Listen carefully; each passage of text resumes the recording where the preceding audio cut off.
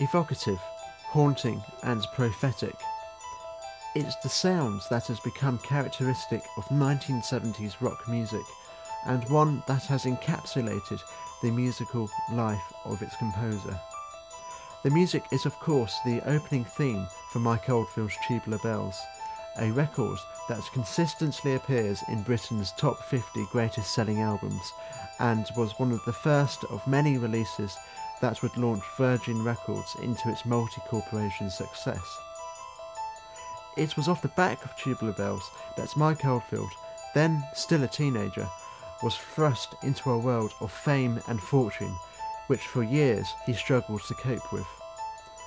Oldfield has received recognition from his work as a multi-instrumentalist, a guitarist, a studio producer, and a computer game designer. But it is his sensitivity towards the human condition as a composer that has drawn a cult following worldwide. Here we examine his life and work.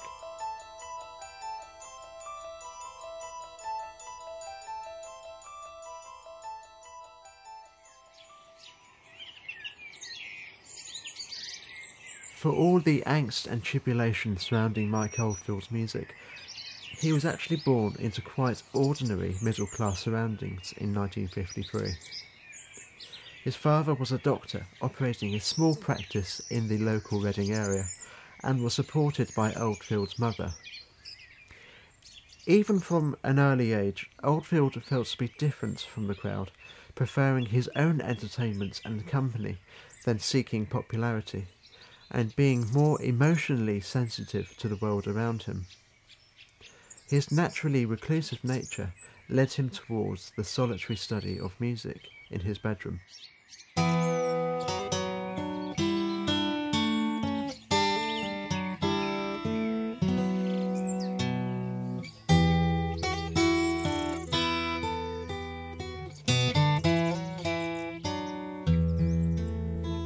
Like many young boys growing up in the early part of the 1960s, Mike Oldfield listened to the British guitar bands like the Shadows and the Searchers, but really he identified more with the British finger-picking guitar style of Davy Graham and Bert Jansch and John Renbourn, and would spend hours listening to and reproducing the complex finger positions he had heard on their records.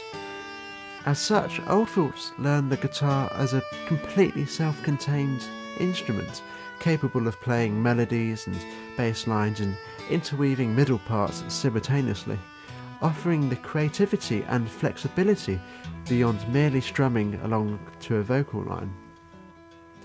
Since Oldfield received no formal musical training, the decision to learn the craft in this particular way had important bearings upon the way he learnt as a composer. Without having the need to read music to play the guitar, Oldfield developed a strong ear for music, being able to hear individual layers of musical texture and laying down the foundation for spontaneous improvisation.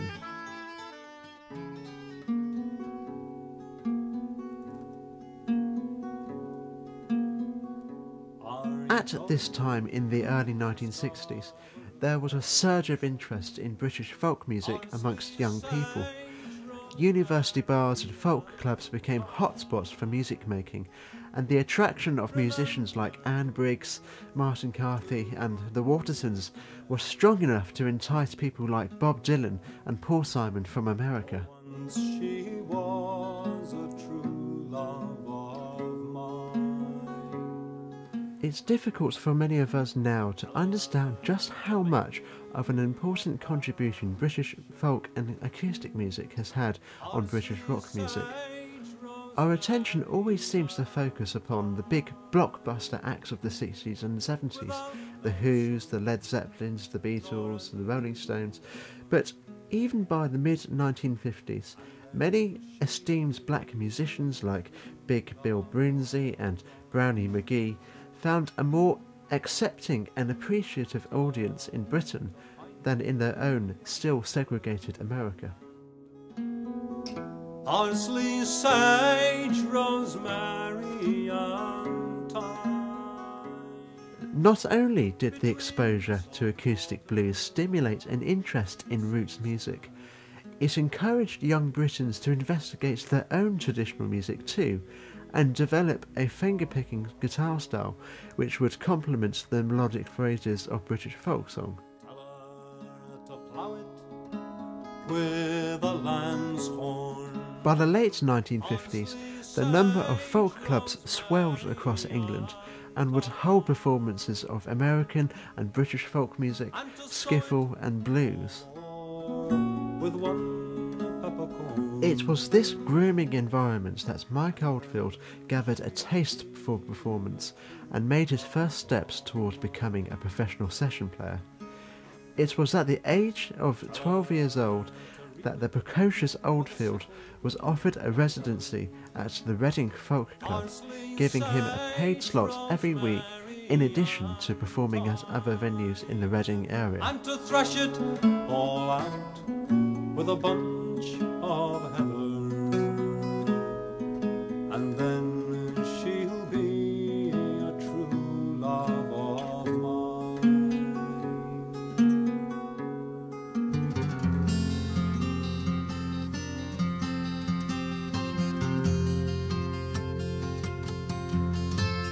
By the age of 15, Oldfield had left school, deciding upon a career in music. He teamed up with his sister to form a folk duet called Sally Angie, who were then signed to Transatlantic Records and released one album called Children of the Sun.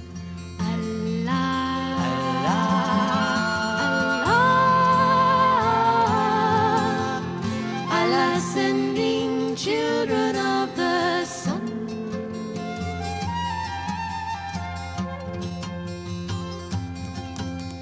The recordings show an astonishing degree of talent and musical dexterity, but it was clear that his sister overshadowed his presence on stage. Oldfield wanted out.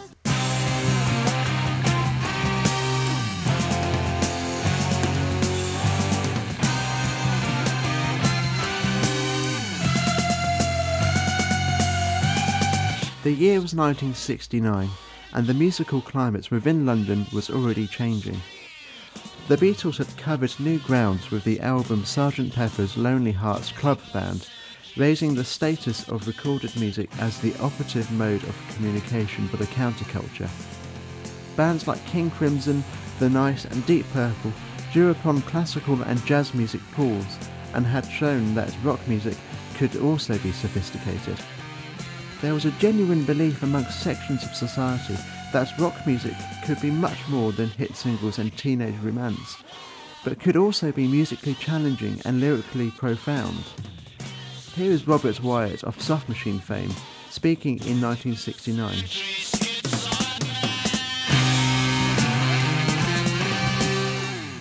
Everyone laughs because this kind of remark sounds pretentious, but I really think it's true to say that it's an idiom which really matters, which is being used by some of the the most interesting creative people around. I really do.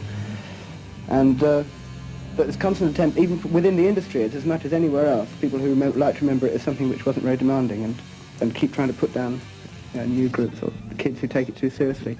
I think making a big mistake and underestimating just how much the kids are getting from rock music and are putting into it. Like many of the Canterbury progressive bands, ex-Soft Machine bassist Kevin Ayers set out to write music that pushed against preconceived ideals of popular music.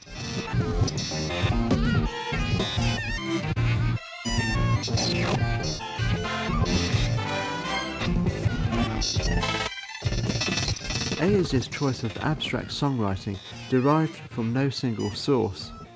Irregular time signatures, quirky lyrics, and unusual chord progressions were the norm, usually with a good dose of weirdness thrown in for good measure. Newly settled in London and exhausted from dragging a bass amplifier through London's tube network, Mike Oldfield, still young at 16, auditioned for the position of bassist for Kevin Ayers' group, which also included jazz saxophonist Lowell Coxhill and esteemed composer and student of Luigi Nono, David Bedford.